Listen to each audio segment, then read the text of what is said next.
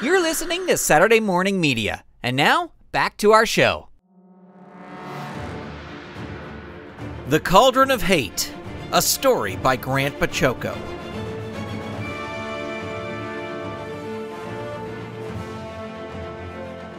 Chapter 12. The next few weeks saw the Saddle River City Death Rays improve even more. They won their next 3 games against the Aragon Horses, the Cappuccino Cups, and the Hillsdale Maulers. Each game saw the Saddle River City Death Rays improve and saw their teamwork get better. Each win gave the team even more confidence and made them focus more on the next game and keeping their streak going. There was always the possibility of a loss, and it happened the next week when they played the Galileo Starlookers, who beat the Death Rays 3-1. This was a tough loss for the team, but it could be explained that it came about because Taylor had been sick that day and unable to play, and Reese had a clarinet recital that could not be rescheduled, so he had to miss as well. Chris filled in as goalie, but he didn't have the experience that Reese did, and though he stopped a few goals, most zoomed past him. The Blinding Skull, the Plant Lady, and the Living Lump were all very pleased with the team's performance. "Look, you only let them score 3 times, the Blinding Skull said. It could have been much worse. You played with all you had and you didn't let them completely run all over us. It wasn't a blowout." "Besides," the Living Lump added, "you can't win 'em all. Look at the Cauldron of Hate's crime record. We never won any of 'em." This helped a little, but the team was still bummed out. Small cracks of doubt had begun to creep into their thoughts, no matter how much the Blinding Skull tried to convince them otherwise. The next week, however, Taylor and Reese were back, and the Saddle River City Death Rays trounced the San Mateo Sandwiches 4-0. This win put the Death Rays squarely in first place in the league and attracted the attention of a local sports writer who was eager to spice up the sports pages of his paper with word of the misfit soccer team being coached by 3 ex-supervillains. The article about the Saddle River City Death Rays ran in the Penny Pincher.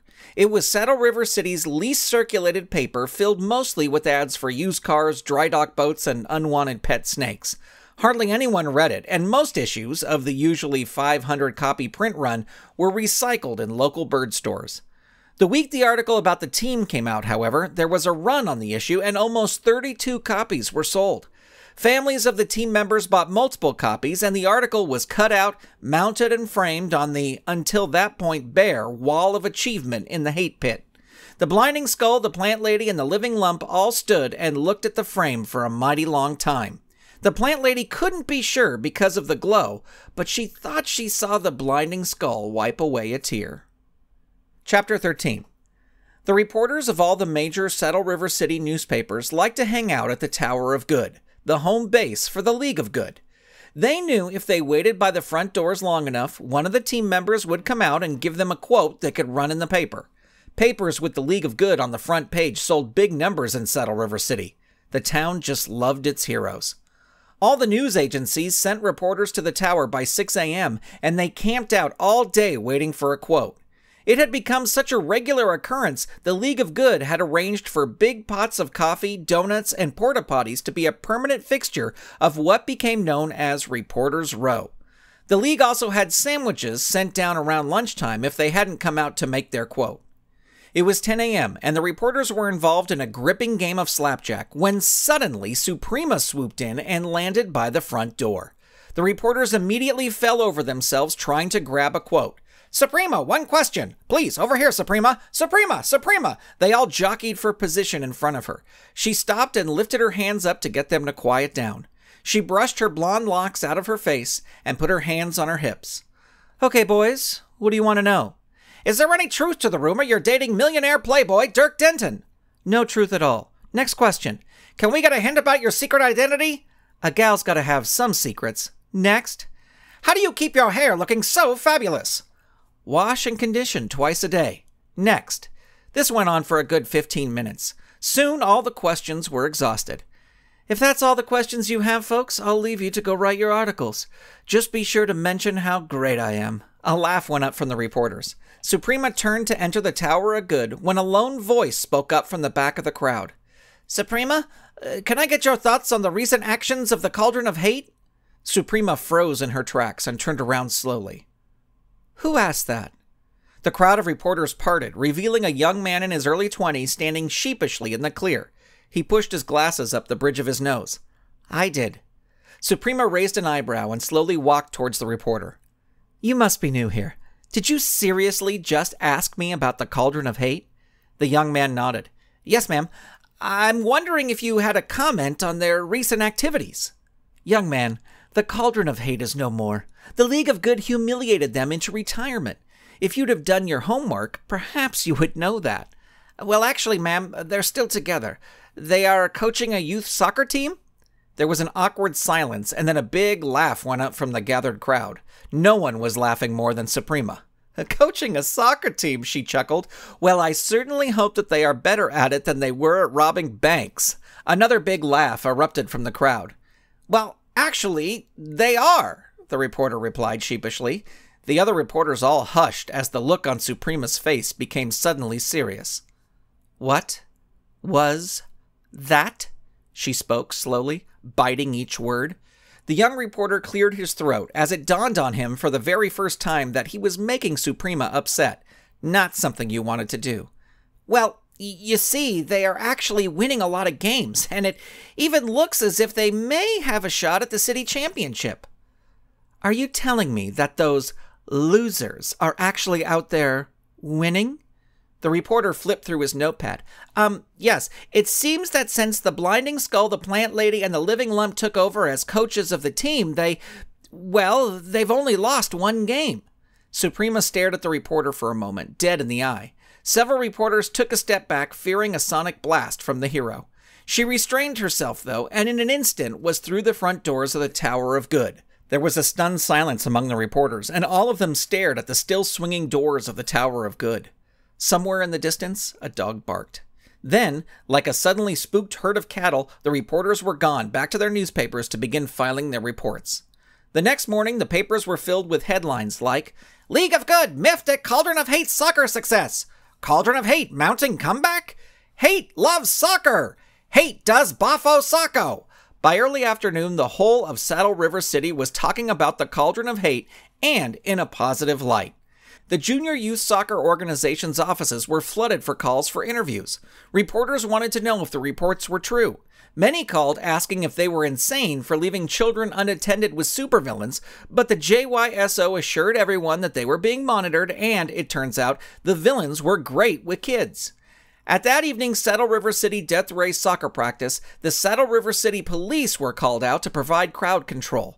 Reporters, concerned citizens, and looky-loos had crowded the field and caused a major traffic snarl around the practice fields. The Junior Youth Soccer Organization had a strict policy that forbade the news media from questioning the players themselves, but, grateful for the sudden popularity in their program, they allowed the Cauldron of Hate to do a brief press conference after the practice was over. The Blinding Skull was beside himself with glee. His skull was glowing so brightly that the team had to break out the sunglasses the Living Lump had given them to shield themselves from the glare. The Plant Lady was cautiously optimistic at the news of their seemingly sudden popularity, and the Living Lump, well, his tummy just felt nervous. After the close of practice and the team members were safely paired with their parent or guardian, the Cauldron of Hate approached the bank of microphones the press had set up. As the Blinding Skull, with a great air of cockiness, tapped on each microphone to make sure they were working, the reporters all noisily shouted out questions. Well, this certainly is a surprise, the Blinding Skull smirked. I thought we were done, washed up and has-beens in this town, but apparently there's some interest in us still, eh? The Blinding Skull laughed. The Plant Lady, the Living Lump, and myself chose, as penance for our crimes, to sponsor this youth soccer team. When their coach left them in a lurch, we stepped in as co-triple coaches and made sure they could continue to play. And play they have, and they have built up an impressive string of victories. These kids have heart. They have a passion for the game. They have a fine spirit of competitiveness that the city of Saddle River would do well to study. For the past few weeks, the Cauldron of Hate has decided on a new goal. Gone are the days of us trying to wreak havoc around the city. No, our goal is to simply take this fine group of men and women as far as they can go in the JYSO. And, if you ask us, they certainly do have the skills to go all the way. Now, I assume you'll have some questions, so please, fire away." The reporters all jockeyed for recognition. The Blinding Skull made a big show of looking at each one and pointing. "Are your days of evil really in the past?" "Yes, our days of evil are in the past. I will not deny that as a team of supervillains we didn't get much done, but as coaches to this group of young athletes, well, I do believe we may have found our true calling." "Do the parents have any objections to their children being coached by a group calling themselves the Cauldron of Hate?" "Well, if they do, they certainly haven't expressed them to us. But why don't you ask them yourselves? They're all right here." The crowd looked over at the group of parents standing with the kids. Taylor's father, who stood behind her with his hands on her shoulders, removed his ball cap and smiled. "At first there may have been a little apprehension, but you can't argue with the results. These kids are playing fantastic, and if they keep winning, I ain't got no problem with them as coaches."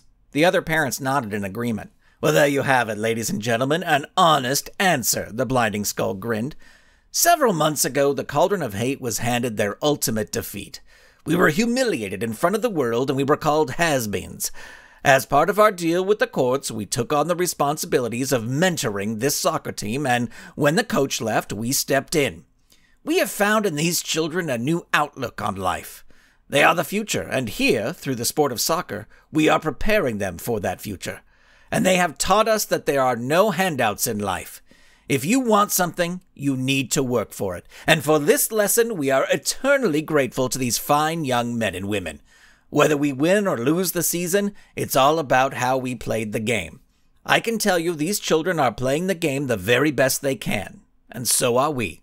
Now, if you'll excuse us, these kids need to get home to their families and homework. Good night, everyone." The reporters milled about for a bit, trying to get a soundbite or two from the parents as they herded their children to the cars. The Cauldron of Hate was left standing alone on the field. "That was a nice speech, Skull," the plant lady said, patting him on the back. The Blinding Skull nodded.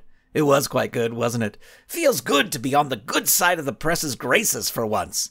"Yes, it does," replied the plant lady, who turned and directed her plants to begin collecting the cones and balls. The Blinding Skull smirked. "I wish I was a fly on the wall when the League of Good sees that speech." He chuckled to himself and turned to help with the cleanup. You've been listening to The Cauldron of Hate. To download a PDF of the chapter you just heard, visit cauldronofhate.com. The Cauldron of Hate was written by Grant Baciocco. The story was edited by Liz Brown, and the audio was edited by Steven Staver. Music by Dan Ring. Special thanks to all the Saturday Morning Media Patreon patrons who make this content possible.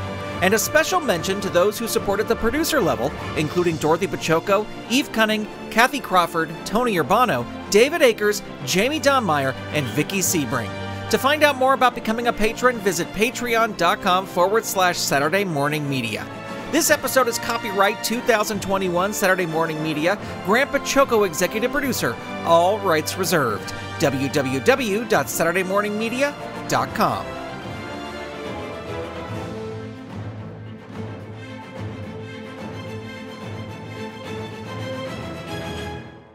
You've been listening to Saturday Morning Media. Stay tuned, we'll be right back.